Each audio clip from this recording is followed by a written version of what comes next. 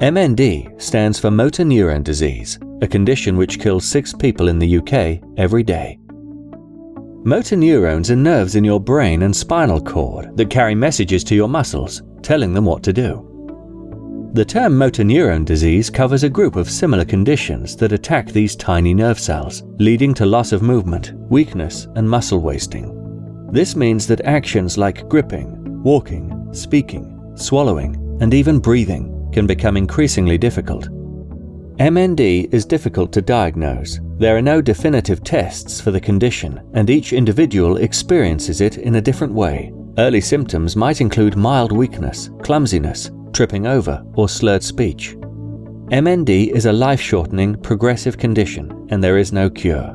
More than 50% of people will die within 2 years from their diagnosis.